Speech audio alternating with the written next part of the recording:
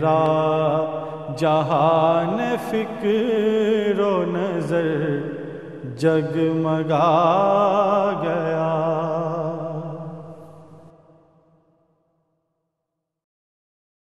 بسم اللہ الرحمن الرحیم، الحمد للہ وکفا وسلام علی عبادہ الذین اصطفیٰ، اما بعد فاعوذ باللہ من الشیطان الرجیم، بسم اللہ الرحمن الرحیم۔ امن یجیب المضطر اذا دعاہ ویکشف السوء ویجعلکم خلفاء الارض۔ وقال رسول اللہ صلی اللہ علیہ وسلم اللہم انی اعوذ بک من جمیع الفتن ما ظہر منها وما بطن، او کما قال صلی اللہ علیہ وسلم۔ صدق اللہ المولانا العظیم وصدق رسولہ النبی الکریم، ونحن على ذلك لمن الشاہدین والشاکرین والحمد للہ رب العالمین۔ ان اللہ وملائکتہ یصلون علی النبی یا ایہا الذین آمنوا صلوا علیہ وسلموا تسلیما۔ اللہم صلی وسلم وبارک علی سیدنا ومولانا محمد وعلی آل سیدنا ومولانا محمد عدد خلقک ورضا نفسک وزنۃ عرشک ومداد کلماتک، جزا اللہ عنا محمدا صلی اللہ علیہ وسلم ما هو اہلہ۔ رب اشرح لی صدری ویسر لی امری واحلل عقدۃ من لسانی یفقہوا قولی۔ اللہم انفعنی بما علمتنی وعلمنی ما ینفعنی۔ محترم ناظرین و سامعین، السلام علیکم ورحمۃ اللہ وبرکاتہ۔ پروگرام رحمان کی رحمت میں آپ تمام بھائی بہنوں کو خوش آمدید ہے۔ اللہ پاک سے دعا ہے کہ اللہ کریم ہم سب کو اس پروگرام کو، اس نشست کو سننے سنانے کو اپنی بارگاہ میں بے حد قبول و منظور فرمائے، اور جو کچھ ہم سنیں سنائیں اللہ کریم ہم سب کو عمل کی توفیق عطا فرمائے، آمین یا رب العالمین۔ ناظرین، یہ دعا کا چونکہ پروگرام ہوتا ہے تو کوئی نہ کوئی دعا میں لے کر حاضر ہوتا ہوں۔ رحمت عالم صلی اللہ علیہ وسلم کی مبارک دعا یا قرآن مجید کے اندر جو دعائیں اللہ کریم نے نقل کی ہیں، ان دعاؤں کو آپ کی خدمت میں پیش کرنے کا شرف حاصل کرتا ہوں، سعادت حاصل کرتا ہوں۔ تو بہرحال آج بھی ایک دعا میں نے پیش کی ہے، جیسا کہ بارہا میں نے عرض کیا ہے کہ وہ دعائیں جو رحمت عالم صلی اللہ علیہ وسلم سے ثابت ہیں، زبان نبوت سے جو دعائیں نکلی ہیں، ان دعاؤں کا مقام و مرتبہ بہت بلند و بالا ہے، یا وہ دعائیں جو اللہ پاک نے قرآن کریم کے اندر نقل کی ہیں انبیاء علیہ الصلاۃ والسلام کے حوالے سے، یا اپنے نیک مخصوص بندوں کی دعائیں جو نقل کی ہیں، چونکہ وہ قرآن کا حصہ ہیں تو ان دعاؤں کا بھی جو مقام و مرتبہ ہے دوسری دعائیں ان کا مقابلہ نہیں کر سکتی۔ لہذا ہمیں کوشش کرنی چاہیے کہ جب ہم دعا کریں تو اس کا بھی خیال رکھیں کہ ان دعاؤں کو ہم ترجیح دیں، ان دعاؤں کو اپنی معمولات میں شامل کریں جو دعائیں رحمت عالم صلی اللہ علیہ وسلم کی زبان نبوت سے نکلی ہیں، چونکہ یہ دعائیں اتنی برکت والی ہیں، اتنی نورانی ہیں، اور اتنی اللہ اکبر بابرکت ہیں، اور اس قدر عظمت والی یہ دعائیں ہیں اور نورانی ہیں کہ ان کا مقابلہ دوسری دعائیں نہیں کر سکتے۔ لہذا ہم کوشش کرنی چاہیے کہ دعا کے حوالے سے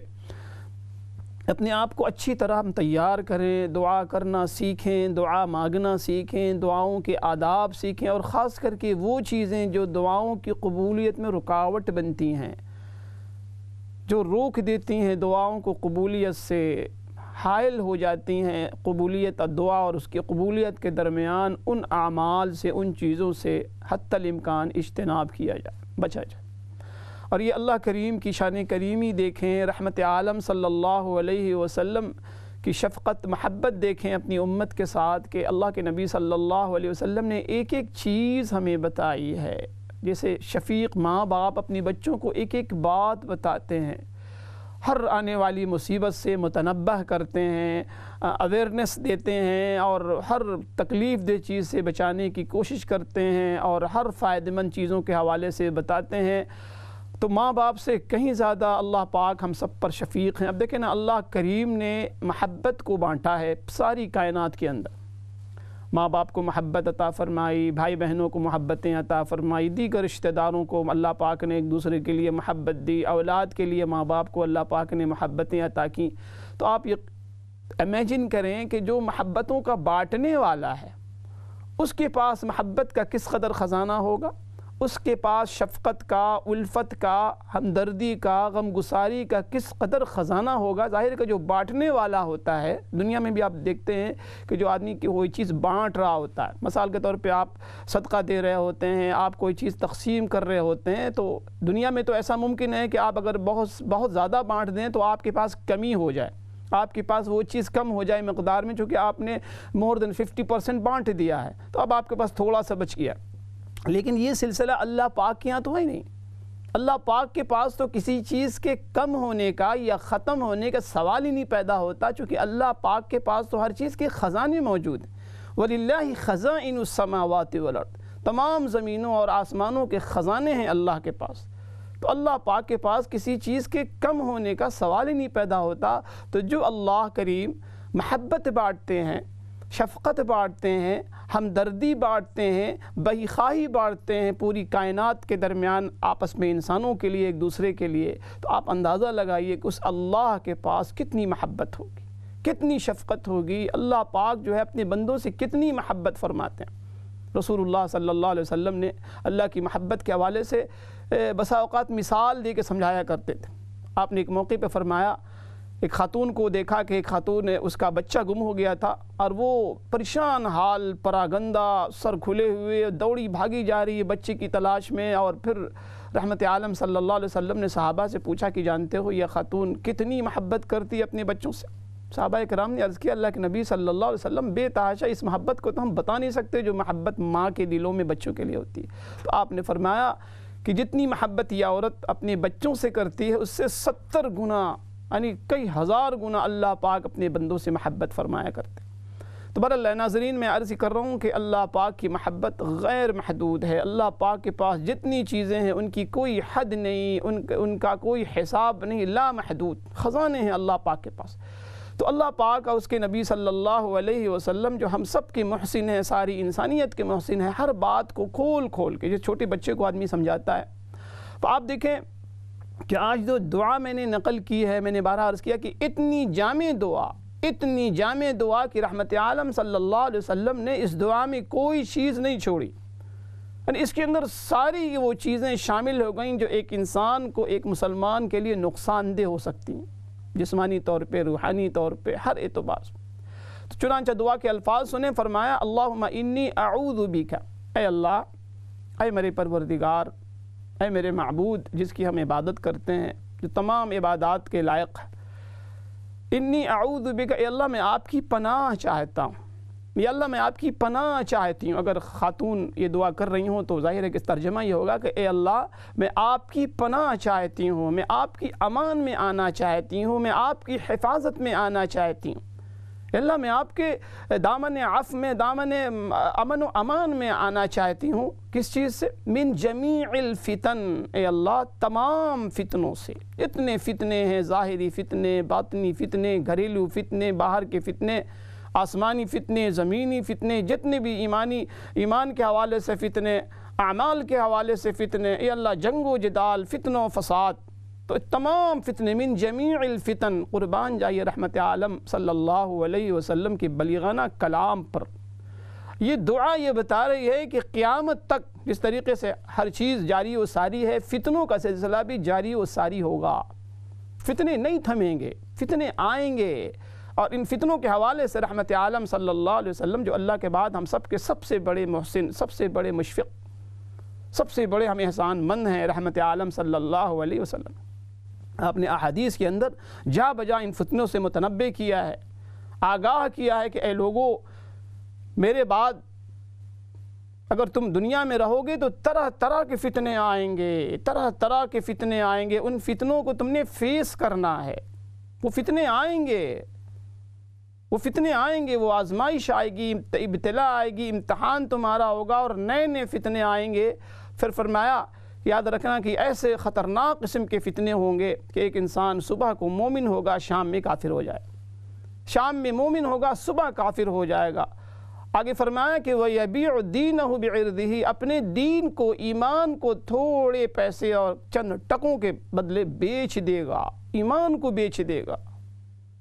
اتنی بڑی بیش بہا، اللہ اکبر، یہ نعمت ہے، اتنی عظیم نعمت کو بیچنے میں بھی تعمل سے، تردد سے کام نہیں لے گا، چونکہ فتنوں کا دور ہوگا، فتنوں کا دور۔ دیکھیں فتنے کا لفظ ہم استعمال کرتے ہیں ناظرین، ہم کہتے ہیں کہ اللہ بے شمار چیزوں سے، رحمت عالم صلی اللہ علیہ وسلم نے ہمیں یہ دعا سکھائی ہے اور بتائی ہے کہ اللہ پاک سے ان چیزوں سے اللہ کی پناہ مانگو۔ اس میں سے فتنہ دجال بھی ہے، ہم دجال کے فتنوں سے اللہ کی پناہ مانگتے ہیں۔ اولاد کی فتنوں سے قرآن نے اولاد کی اور بیوی بچوں کی محبت کو بھی فرمایا کہ انما اموالکم و اولادکم فتنہ، یہ اولاد، یہ ازواج، یہ تمہارے لیے فتنہ ہے، آزمائش کا سبب ہے، امتحان ہے۔ تو ایک تو ترجمہ یہ سمجھیں اور مطلب سمجھیں کہ فتنہ کہتے کسے ہیں۔ فتنہ کے مختلف معانی علماء ادب نے نقل کیے ہیں، اور جو لغوی اعتبار سے فتنہ کہتے ہیں ناظرین کہ جیسے سونے اور چاندی کو جب پگھلایا جاتا ہے اور پکایا جاتا ہے، اور اچھی طرح وہ آگ پر جب سونا اور چاندی کو جب پگھلایا جائے تو اس سے ردی چیزیں، کھوٹے اور کھرے کو الگ کر دیا جائے، تمیز ہو جائے، اس کو عربی میں کہتے ہیں فتنت الذهب والفتنہ، کہ میں نے ذهب والفضہ، کہ ہم نے سونے اور چاندی کو پگھلایا، اور پگھلانے کا مقصد کیا ہوتا ہے کہ اس میں سے جو کھری چیزیں ہیں الگ ہو جائیں اور کھوٹی چیزیں الگ ہو جائیں، یعنی جو غیر سونا ہے، غیر چاندی جو چیزیں، ردی چیزیں ہیں، ان میں تمیز ہو جائے، اصل اور فیک میں، صحیح اور غلط میں تمیز ہو جائے۔ تو اللہ پاک بھی جو بندوں کو آزماتے ہیں، بندوں کو ظاہر ہے کہ جب دیکھیں سونا اور چاندی کو جب پگھلایا جاتا ہے تو تکلیف تو ہوتی ہے، فتنہ کے اندر تکالیف ہے، مشقت ہے۔ تو اسی طرح انسان کو بھی جب فتنہ آتا ہے، فتنے میں مبتلا ہوتا ہے، تو فتنے کے کئی معنی قرآن نے کئی معانی میں لفظ فتنے کو استعمال کیا۔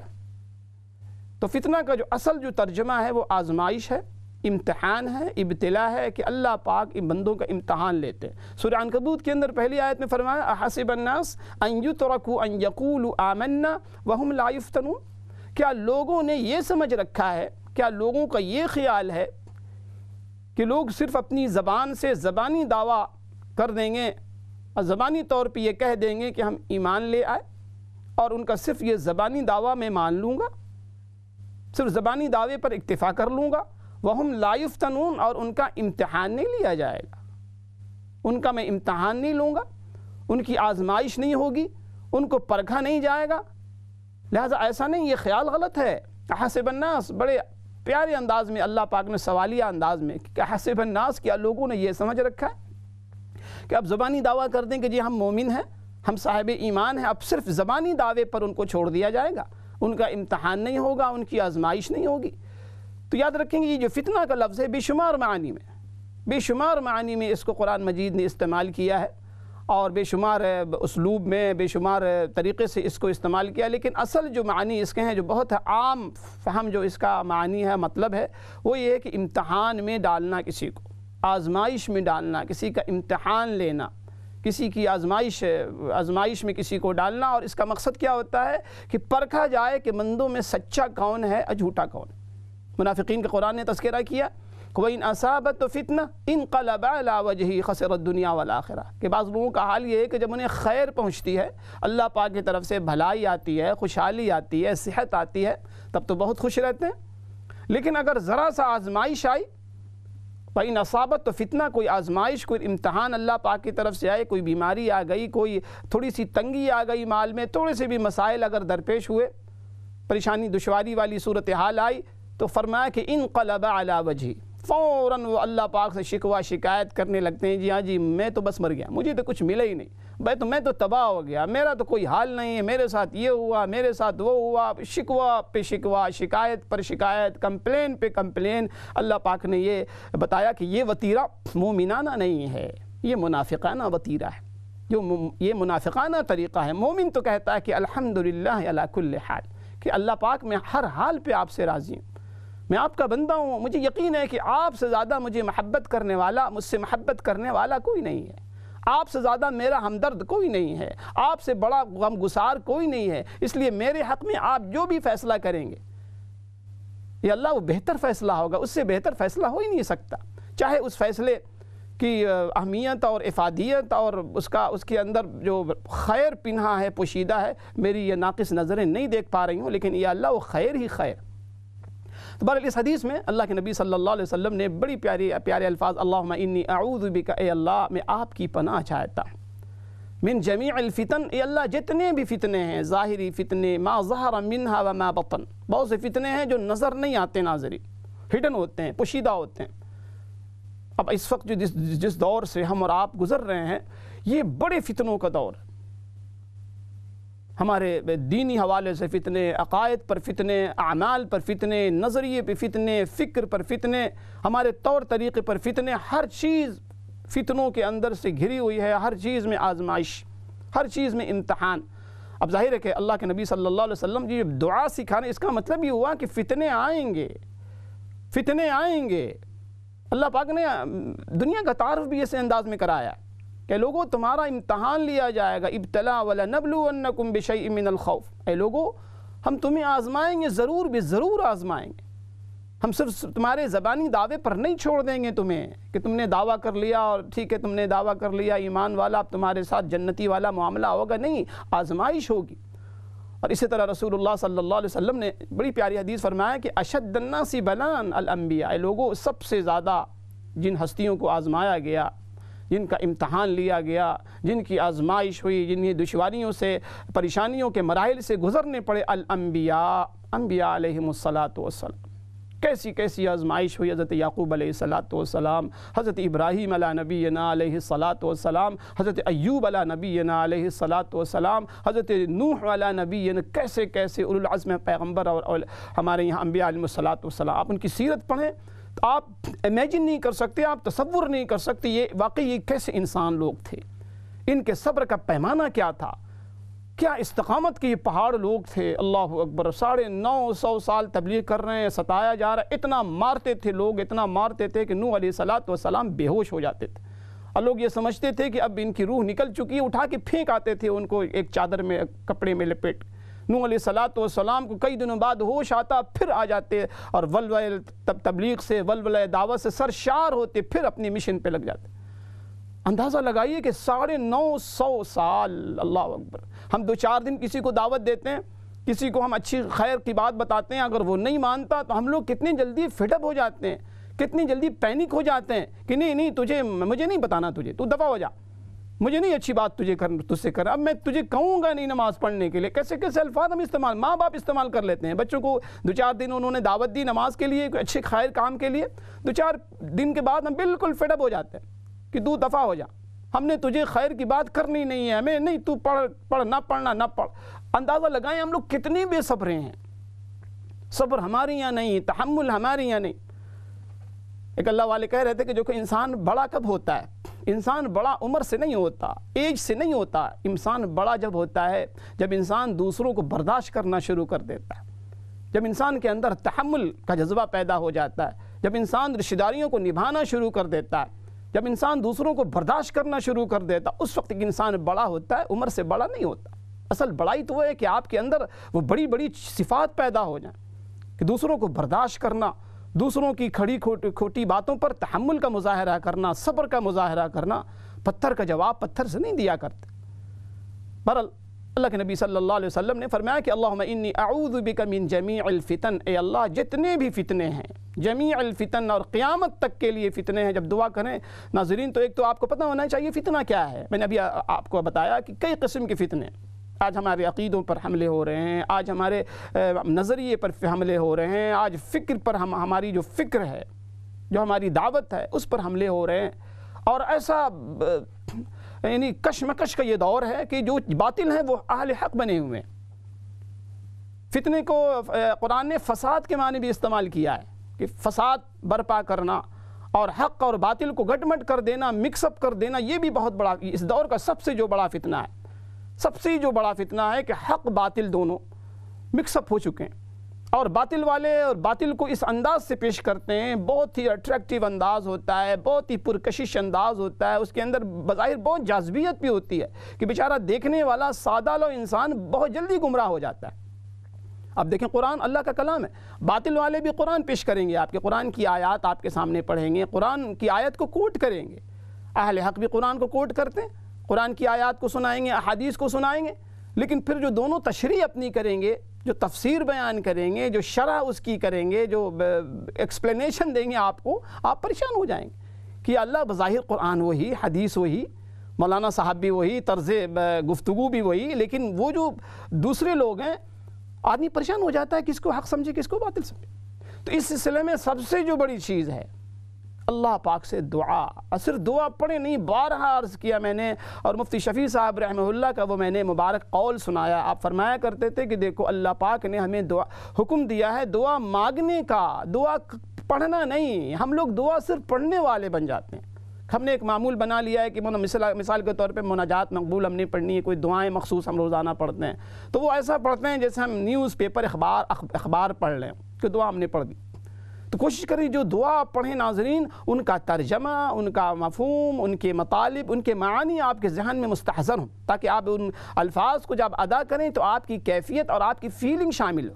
او اللہ انی اعوذ بک، اے اللہ میں آپ کی پناہ چاہتا ہوں، آپ کی پناہ میں آنا چاہتی ہوں، آپ کی پناہ میں آنا چاہتا ہوں۔ کن چیزوں سے؟ من جمیع الفتن، تمام فتنوں کی جتنی قسمیں ہیں میرے اللہ، مجھے نہیں پتا کتنی قسمیں، قسمیں کہ ہر قسم سے فتنوں کی، تمام فتنوں کی قسموں سے، جتنی فتن و فساد اس وقت دنیا میں ہو رہے ہیں۔ اور آپ دیکھیں کہ جو فسادی لوگ ہیں، قرآن نے تذکرہ کیا ہے کہ وَإِذَا قِيلَ لَهُمْ لَا تُفْسِدُوا، کہ منافقین سے جب کہا جاتا ہے کہ بھائی فساد مت کرو دنیا میں، پتہ منافقین کیا کہتے ہیں؟ انما نحن مصلحون، کہ ہم فسادی نہیں، ہم تو اصلاح کرنے والے لوگ۔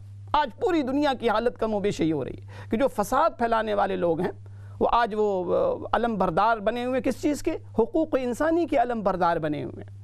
بڑا بڑا ٹائٹل، بڑے بڑے الفاظ، بڑے بڑے القاب، بڑے بڑے بینر، بہت خوشنما بینر، بہت خوشنما عنوان، بہت خوشنما ٹائٹل، بہت خوشنما یعنی اس کی ظاہری شکل و صورت، لیکن اندر گند ہی گند۔ تو ان چیزوں سے بھی اللہ کی پناہ مانگیں، اور ایک مسلمان کو بہت ہی زیادہ دیکھیں فراست ایمانی بہت بڑی چیز ہے۔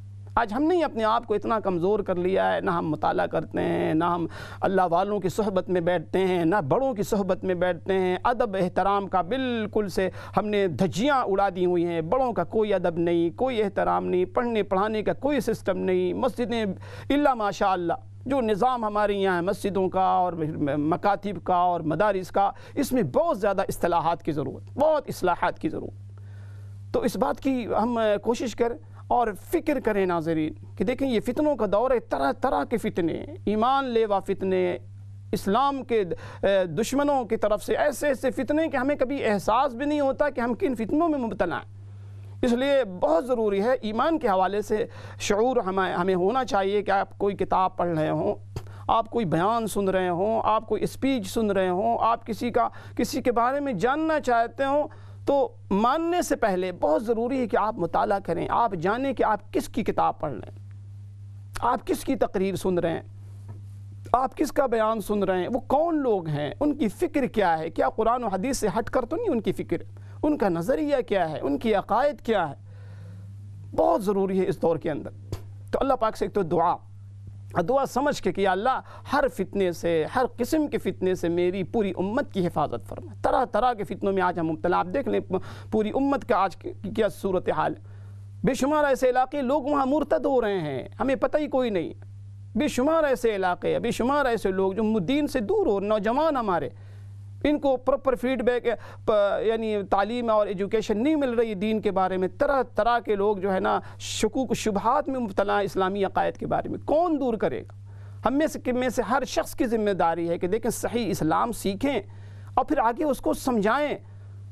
جو ذہن ہے شکوک و شبہات میں مبتلا ایسے اذہان کو مطمئن کریں، یہ ہم سب کی ذمہ داری ہے، علماء کی ذمہ داری ہے، ائمہ کی ذمہ داری، ہر مسلمان کی ذمہ داری ہے کہ اپنے آپ کو اسلامی تعلیمات سے، صحیح اسلامی تعلیمات سے روشناس کرائیں اور دین کو سیکھیں اور آگے لوگوں کی شکوک و شبہات کو دور کرنے کے باعث ذریعہ بنے، موجب بنے۔ تو اللہ کریم سے دعا ہے ناظرین، اللہ کریم ہم سب کو دین کی صحیح سمجھ عطا فرمائے۔ مختصر سے ایک بریک کے لیے جانا ہے، بریک کے بعد پھر انشاءاللہ حاضری ہوگی، آپ کی کال بھی لی جائے گی، سوال کے جوابات بھی دیے جائیں گے۔ السلام علیکم ورحمۃ اللہ وبرکاتہ۔ میرا جہان فکر و نظر جگمگا گیا۔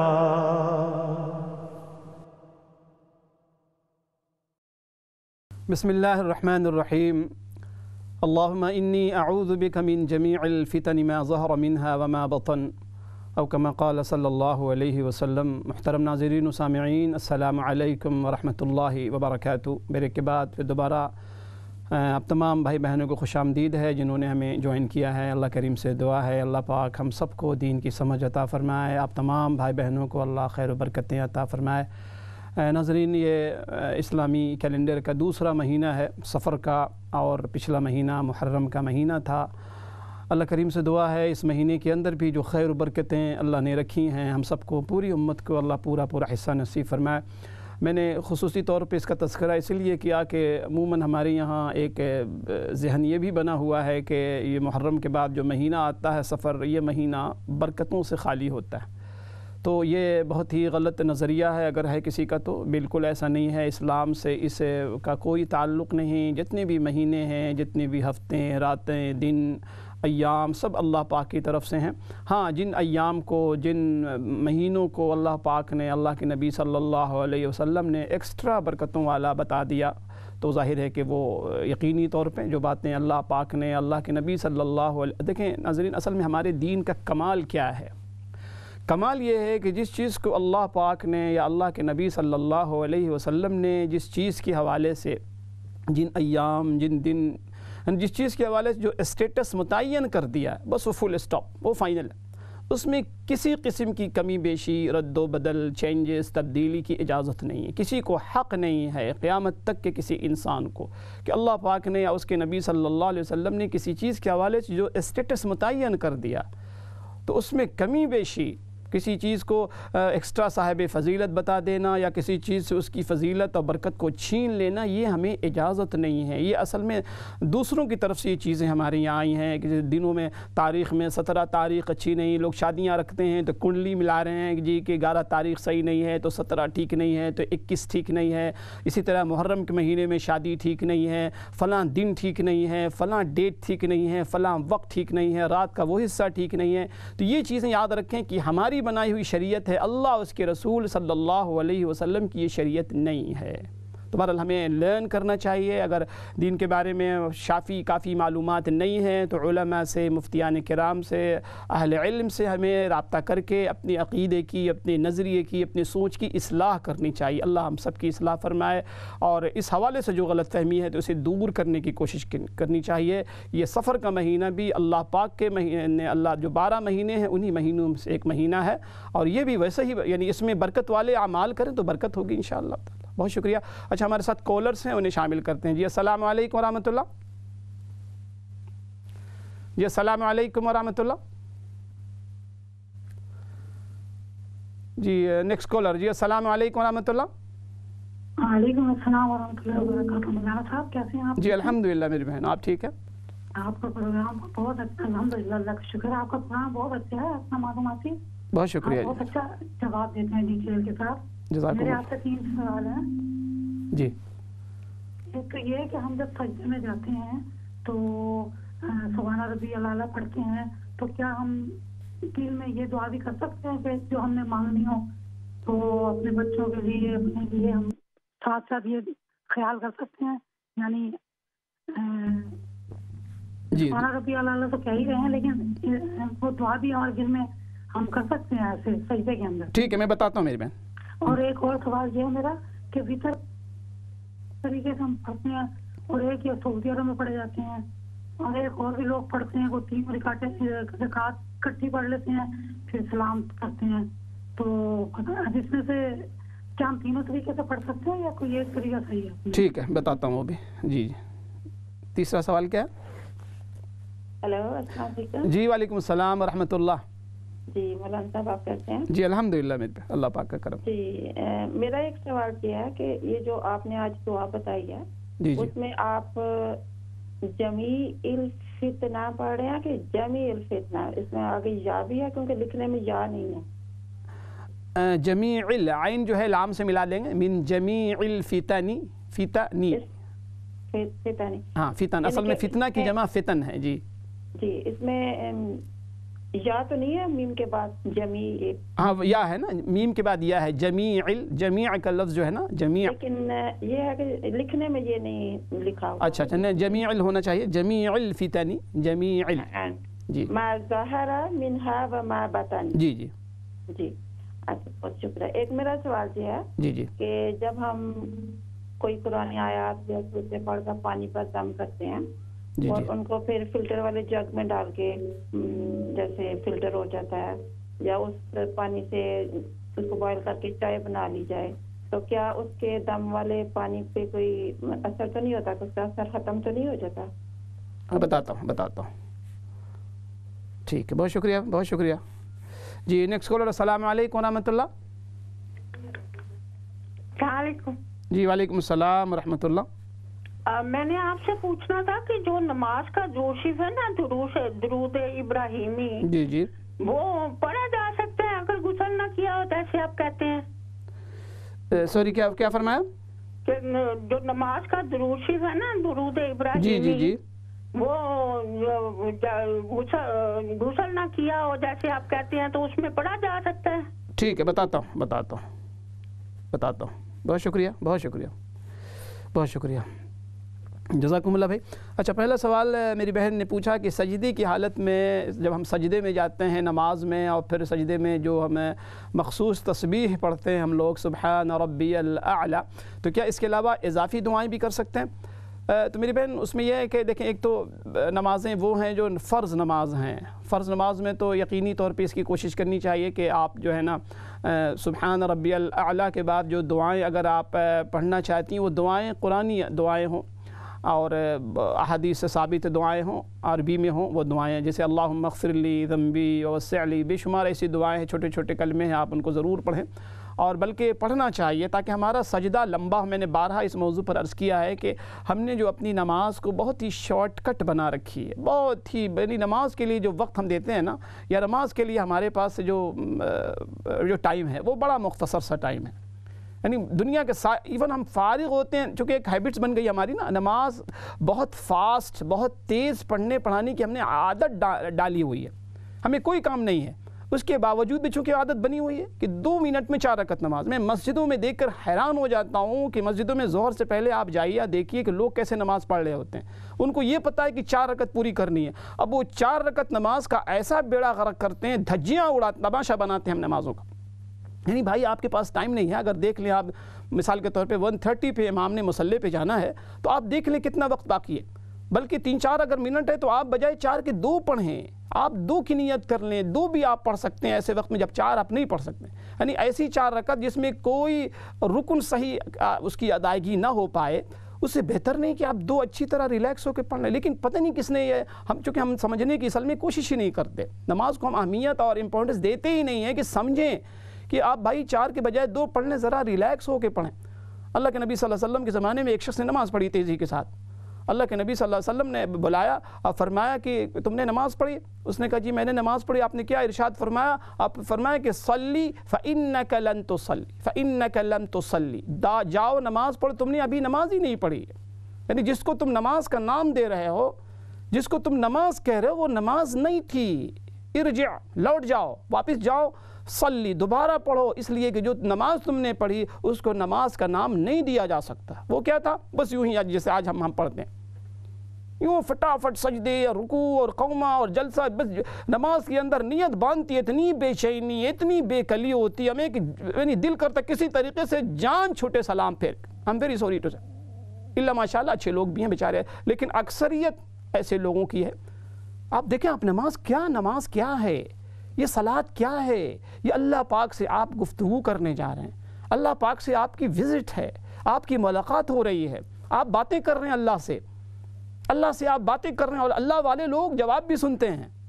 اللہ والے جو لوگ ہیں، اولیاء کرام ہیں ہمارے، وہ اللہ کی طرف سے جواب سنتے ہیں۔ بندہ کہتا ہے یا اللہ میں حاضر ہوں، یا اللہ میں حاضر ہوں، جب بندہ پڑھتا ہے الحمدللہ رب العالمین، اللہ فرماتے ہیں حمیدنی ربی، میرے عبدی، حمیدنی عبدی، میرے بندے نے میری تعریف کی، میرے بندے نے میری تعریف کی، میری بڑائی بیان کی۔ تو مطلب آپ ضرور پڑھیں اور کوشش کرنی چاہیے کہ چھوٹی چھوٹی دعائیں ہم یاد کریں اور سجدے میں ہم خوب دعائیں مانگیں. اور اب نفل نماز اگر ہے یوں سجدے میں آپ دعا کرتے کرتے چلی جائیں تو اپنے بچوں کے لیے، اپنی اولاد کے لیے ساری چیزیں اللہ سے مانگیں، اللہ سے جنت مانگیں، اللہ سے اللہ کی رضا مانگیں، اللہ پاک کی خوشنودی مانگیں. بہت اچھی بات ہے. اس کا ہمیں یعنی اپنے اس ہیبٹس کو چینج کرنا چاہیے. نماز جب بھی پڑھیں بہت ہی ریلیکس ہو کر، اطمینان کے ساتھ. اچھا ہمارے ساتھ ایک اور کالر ہیں، انہیں شامل کرتے ہیں. جی السلام علیکم ورحمۃ اللہ. السلام علیکم. جی وعلیکم السلام ورحمۃ اللہ. میں یہ سوال کرنا چاہ رہا ہوں کہ جی سجود میں کوئی بھی دعا مانگ سکتے ہیں، جیسے بیٹے کے لیے اللہ تعالیٰ اس کا کام مل جائے اس کو وغیرہ، یہ اچھی دعائیں مانگ سکتے ہیں کس چیز میں؟ سجود میں. اچھا سجدے میں. جی جی ٹھیک ہے. یہی سوال تھا. جی ٹھیک ہے ٹھیک بتاتا ہوں. جزاک اللہ، بہت شکریہ. اچھا دوسرا سوال یہ تھا کہ وطر کی دعا اور طریقہ. تو میری بہن وطر کا جو ہمارے یہاں ہے، وطر کا جو ہے کہ 3 رکعت ہم نماز پڑھتے ہیں اور 1 سلام سے پڑھتے ہیں. دوسری رکعت میں ہم تحیات پڑھ کے ہم کھڑے ہو جاتے ہیں تیسری رکعت کے لیے، اور تیسری رکعت میں ہم دعائے قنوت پڑھتے ہیں. اللہم انا نستعینک ونستغفرک ونؤمن بک ونتوکل علیک ونثنی. یہ دعا ہے. لیکن اگر کوئی شخص وہ دعا اس کو قنوت نازلہ اگر یاد ہے، جو دعائیں پڑھی جاتی ہیں حرمین شریفین میں، تو دعاؤں کے پڑھنے میں کوئی حرج نہیں. وہ دعا بھی آپ پڑھ سکتے ہیں، کوئی مذائقہ نہیں. وہ چونکہ ذرا سا لمبی دعا ہے، اس کو بھی اگر چاہیں. اصل میں ہو تو بہت کچھ سکتا. مصیبت یہ ہے کہ ہمارے یہاں دعائیں یاد نہیں ہوا کرتی. بڑے بڑے مقالے، بڑے بڑے مضامین اور نظم اور اللہ اکبر شعر و شاعری کے حوالے سے بڑی بڑی نظمیں ہمیں یاد ہوتی ہیں، بڑے بڑے مقالے یاد ہوتے ہیں. دعائیں ضروری ہمیں یاد نہیں ہوتی. یہ بہت بڑا المیہ ہے. یہ بھی ایک بڑا فتنہ ہے، دعاؤں کے حوالے سے فتنہ، آزمائش ہماری. تو بہرحال آپ جو ہے وطر 3 رکعت بالکل اطمینان سے پڑھیں، اور دعائیں یعنی قنوت نازلہ یا دعائے قنوت دونوں، یعنی دونوں میں سے ایک پڑھ سکتی ہیں. یہ بھی ایک دعا، اس میں بھی آپ مزید آپ دیکھیں کتنی لمبی وہ دعا پڑھتے ہیں، قنوت نازلہ پڑھتے ہیں. اللہ اکبر، یعنی کتنا اچھا لگتا ہے کہ انسان جھوم اٹھتا ہے، کتنا محظوظ ہوتا ہے. ایک تو ان کا انداز، ان کا اسلوب، ان کا اللہ اکبر ان کی جو آواز. تو اللہ کرے کہ ہمیں بھی اللہ کریم توفیق دے. لیکن ظاہر کہ ہمیں دعا یاد کرنی ہوگی. اس کے علاوہ ہمارے یہاں دعا 1 سلام سے 2 سلام سے ان کے یہاں وہ ہوتا ہے، وہ اپنا ان کا طریقہ ہے. ہمارے یہاں 1 سلام سے ہی پڑھنا چاہیے جو لوگ حناف ہیں، اور 1 ہی سلام سے ہم جو ہے 3 رکعت پورا مکمل کرتے ہیں. ٹھیک ہے، وہ بھی کرتے ہیں، ان کے پاس اپنے دلائل ہیں، وہ بھی ٹھیک ہیں الحمدللہ، کوئی حرج نہیں ہے. اچھا تیسرا سوال میری بہن نے پوچھا کہ جو آیات پڑھ کے ہم دم کرتے ہیں، تو اس پانی کو اگر ہم استعمال کریں اس سے ہم یعنی بس اس کا خیال رکھیں میری بہن کہ وہ پانی ضائع نہ ہو، کیونکہ اس پر اللہ کا نام لیا گیا ہوا ہے، دم کیا ہوا ہے، اس پر آپ نے دم کیا ہے. تو وہ پانی کہیں زمین میں یا ایسی جگہ نہ آدمی پھینک دے، ایسی جگہ نہ ضائع ہو. اس پانی کو یعنی اس کو آدمی پی لے، کسی نہ کسی طریقے سے اس کو استعمال کر لے. اس کا خیال رہے، چونکہ اس پر اللہ پاک کا کلام لیا گیا ہے. ہاں انجانے میں اگر ہو جائے تو اللہ معاف کرے، لیکن جان بوجھ کر اس پانی کا بھی دیکھیں. یہ خوبصورتی دیکھیں ہمارے دین کی اور اسلام کی. اتنا ہمیں ادب سکھایا گیا، اتنا ادب سکھایا گیا ہے. آج بڑی مصیبت ہے کہ ہمارے معاشرے سے ادب ہی غائب.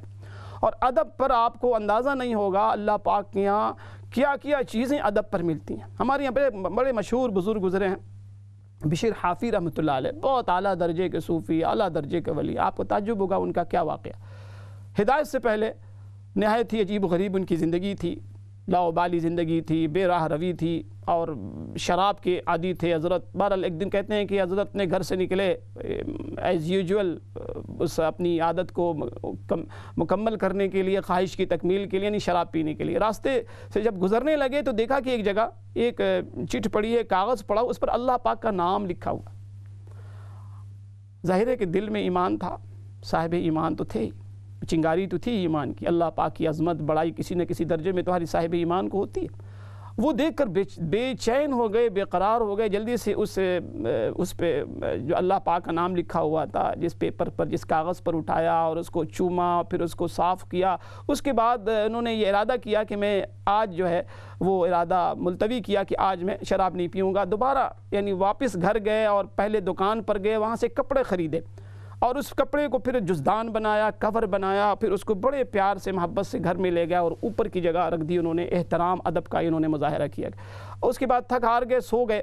سونے نیند کی حالت میں خواب میں دیکھا، کیا دیکھا کہ اللہ پاک کی طرف سے کوئی ندا دے رہا ہے کہ یا بشر، یا بشر تو نے اطیبنا اسمی، اے تو اے بشر تو نے میرے نام کے ساتھ بڑا ادب کا معاملہ کیا ہے، لَأُطَيِّبَنَّكَ فِي الدُّنْيَا وَالْآخِرَةِ، اب دیکھ میں تیرے نام کو کیسا میں چمکاتا ہوں، اس کا صلہ میں کیا دیتا ہوں۔ پھر اللہ پاک کی طرف سے ایسی ہدایت ہوئی کہ بعد میں جا کے اللہ اکبر ہدایت کا ستارہ بنتے ہیں۔ اب بہت بڑے صوفیہ میں ان کا نام ہے، بہت بڑے اولیاء کرام کے صفوں میں ان کا نام ہے۔ تو یہ دیکھیں یہ ادب پر اللہ پاک کی طرف سے یہ چیزیں ہمیں دی جاتی ہیں۔ بہرحال ہمارے ساتھ کالر ہیں، انہیں بھی شامل کرتے ہیں۔ جی السلام علیکم ورحمۃ اللہ۔ وعلیکم السلام۔ جی میری بہن۔ جی مولوی صاحب ٹھیک ٹھاک ہو؟ جی الحمدللہ، پاک کا بہت کرم۔ جی میں ایک سوال پوچھنا ہے آپ سے۔ جی جی۔ کہ میں رات کو سوتی ہوں تو مجھے خواباں بہت آؤندیاں نے، کدے پیڑیاں کدے چنگیاں، رات میں بالکل سونا نہیں آتا۔ اچھا اچھا۔ دوسری گل یہ ہے کہ میرے گھر چ بہت پرابلم ہے، کہ جس طرح میرے ہسبینڈ ہے جڑے نے نا وہ بہت لڑائی کرتے ہیں، بچے نے میرے ماشاءاللہ 4، انہاں دا ویسے کماندے بھی بہت نہیں، خرچہ بھی نہیں دیندے آئے، تے ہن انہاں نے دوسری شادی کر لی ہے۔ ادا میں کی حال کراں، صبر کراں یا کیونکہ اتنے اس ملک وچ پھر دوسری شادی کر لی؟ صحیح، اللہ پاک رحم فرمائے میری بہن، اللہ کریم انشاءاللہ خیر کا آسانی کا معاملہ فرمائیں گے۔ میں بتاتا ہوں۔ جی نیکسٹ کالر، السلام علیکم ورحمۃ اللہ۔ وعلیکم السلام ورحمۃ اللہ وبرکاتہ۔ بھائی جان تساں اس دن جس دن چیلٹی دے واسطے تسی اپیل کرتا، اس دن تساں دعا دسی سی سورۃ طارق دے وچ کوئی آیت ہے دسی سی کہ بندہ کدھر ٹر جائے یا جیل وچ ہوئے، اس دے واسطے پڑھو کہ ساڈا جڑا نا بھائی وہ جیل دے وچ اس دے واسطے پڑھنی ہے، پلیز دس دیو، کوئی آیت دس دیو۔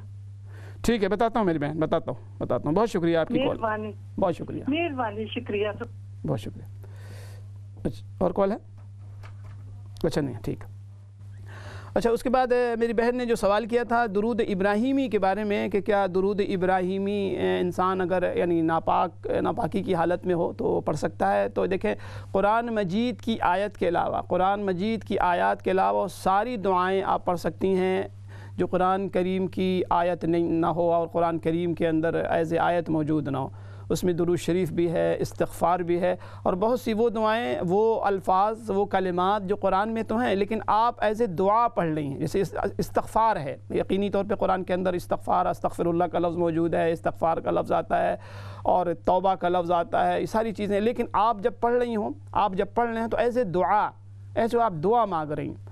یہ بھی دیکھیں کتنی، اللہ اکبر، آپ قربان جائیے، اسلامی تعلیمات پر اتنی وسعت رکھی گئی ہے، اتنی وسعت، یعنی اپنے بندوں کی کمزوریوں کا اتنا خیال رکھا گیا ہے کہ میرے بندے بہت کمزور ہیں، بہت مجبور ہیں۔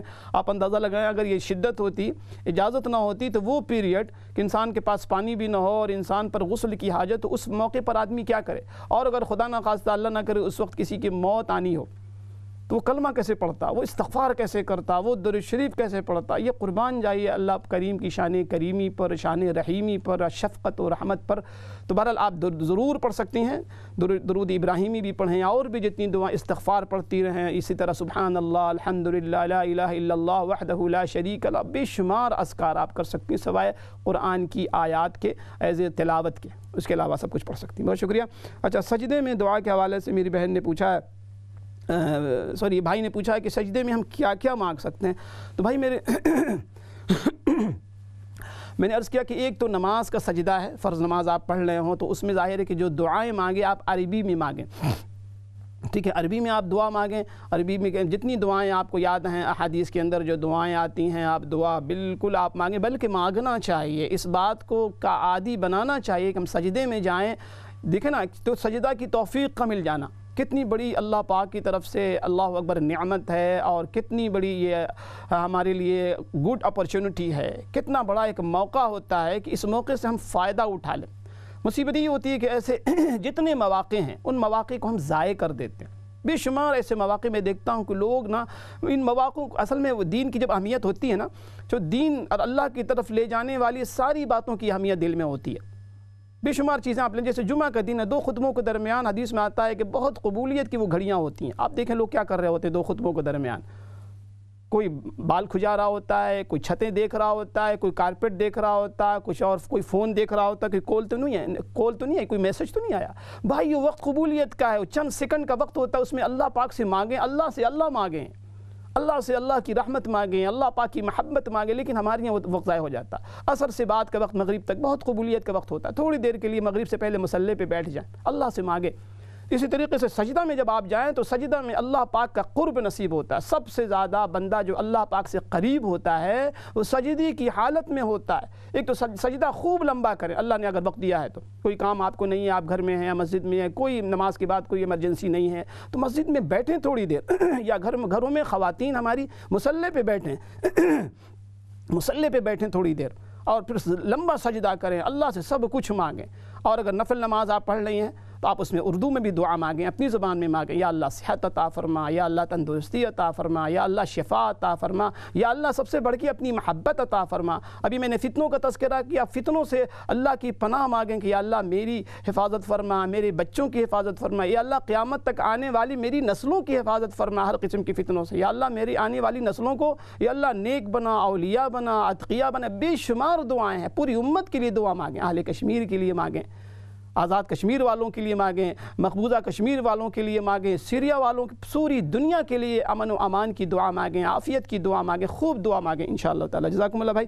اچھا فرمایا، ایک خاتون نے سوال کیا ہے کہ رات میں خواب بہت دیکھتی ہیں، تو میری بہن خواب کے لیے آپ تو یہ ہے کہ ایک تو نماز کی پابندی کثرت سے، اور نماز کو یقین جانیے کہ جس دن ہماری نماز خوبصورت شاندار بن جائے گی نا، اللہ کریم ہمیں ساری پریشانیوں سے نجات دیں گے۔ پھر نماز کی برکت سے ہم حرام بھی چھوڑیں گے، حرام خوری بھی چھوڑیں گے، حرام کھانا بھی چھوڑیں گے، بد اخلاقی بھی دور ہوگی۔ نماز چونکہ شاندار نہیں ہے، اس لیے نماز شاندار نہ ہونے کی وجہ سے ساری آج نحوستیں، فتن و فساد کا دورہ ہے۔ ایک تو نماز ہم پڑھتے بھی ہیں تو نماز ہماری شاندار نہیں بنتی، تو ایک تو نماز کی پابندی، دوسری استغفار کی پابندی، استغفار اور درود شریف، یہ جو ذکر کو لازم کر لیں صبح و شام ہر وقت، درود شریف یا استغفار، استغفر اللہ ربی من کل ذنب واتوب الیہ، اور درود شریف صلی اللہ علیہ وسلم صلی اللہ۔ علماء نے لکھا ہے کہ دنیا کی ساری دعائیں رد ہو سکتی ہیں، لیکن درود شریف جب بندہ پڑھتا ہے، بندے مومن پڑھتا ہے تو وہ رد نہیں ہوتی۔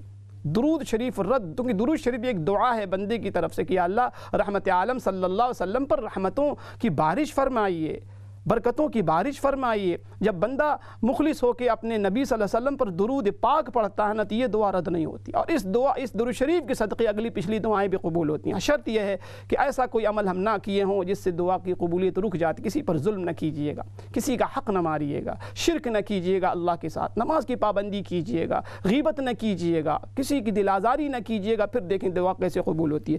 اس کے بعد بہن نے لڑائی کے حوالے سے بھی، میری بہن یہی مسئلہ لڑائی کا بھی ہے کہ لڑائی دنگا جو اسی لیے ہوتا ہے کہ ہمارے گھروں میں رحمت نہیں اترتی، ایسے ہم اعمال نہیں کرتے جس سے رحمت اترے۔ اس کے لیے یہ ہے کہ آپ نماز کی پابندی کریں، گھر میں بچوں کو بتائیں، گھر میں جب داخل ہوں السلام علیکم کہیں، ایک دوسرے کا ادب احترام، پھر اللہ پاک سے دعا مانگیں، بیٹھ کے 2 رکعت نماز صلاۃ الحاجت پڑھیں، اللہ سے مانگیں کہ یا اللہ یہ مسائل بہت مشکل ترین حالات میں گھری ہوں، میرے اللہ رحم و کرم کا معاملہ فرما، اور رب انی مغلوب فانتصر بھی پڑھا کریں ہر نماز کے بعد 41 مرتبہ۔ اس کے بعد میری بہن نے ایک دعا پوچھی ہے، کوئی گم ہو جائے، جیل قید بند میں ہو، دعا میں نے پہلے بھی بتائی تھی، وہ دعا یہ ہے کہ وَإِنَّهُ عَلَىٰ رَجْعِهِ لَقَادِرٌ، سورہ طارق ہے، اما پارہ کے اندر، آخری پارے کے اندر اس سورہ طارق کے اندر یہ آیت موجود ہے، وَإِنَّهُ عَلَىٰ رَجْعِهِ لَقَادِرٌ، ہر نماز کے بعد 41 مرتبہ بہن اس کو پڑھیں، اور اس کا ترجمہ یہ ہے کہ اللہ کی ذات وہ ہے جو کسی چیز کے لوٹا دینے پر قادر ہے۔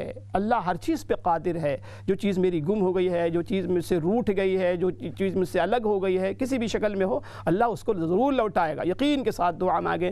تو اللہ کریم سے دعا ہے ناظرین، اللہ کریم ہم سب کی، پوری امت کے مردوں کی، امت کی عورتوں کی، بچوں کی، ہماری آنے والی نسلوں کی اللہ حفاظت فرمائے ہر قسم کے فتن سے، ہر قسم کے فتنوں سے، دجال کے فتنوں سے، اللہ بے ایمانی کی فتنے سے، آزمائش امتحان سے، مصیبتوں سے اللہ پوری امت کی حفاظت فرمائے، خصوصاً ان ممالک کے اندر جہاں مسلمان ہمارے بھائی بہن مشق ظلم بنے ہوئے ہیں، اللہ اکبر، مظالم ان پہ ڈھائے جا رہے ہیں، ان کے لیے دعا کر دیں، اللہ سب کو آزادی نصیب فرمائے، بیت المقدس کو اللہ آزادی، کشمیر کو اللہ آزادی عطا فرمائے، کشمیریوں کو اللہ آزادی عطا فرمائے، پوری دنیا کے میں رہنے والے مسلمانوں کو اللہ اپنی محبت عطا فرمائے، ایک اور نیک بنا دے اللہ ہم سب کو، پوری امت کو، کہ اپنے لیے بھی ہم خیر خواہ بنیں اور سارے دنیا کے انسانوں کے لیے بھی ہمارے اندر خیر خواہی کا جذبہ ہو کہ اپنے عمل سے، اپنے قول سے ہم سب کے لیے دعوت دینے کا ذریعہ بن جائیں، سب کے لیے ہم داعی بن جائیں، سب کے لیے ہم ہدایت کا ذریعہ بن جائیں، سب کے لیے ہم صلاح و فلاح کا ذریعہ بن جائیں۔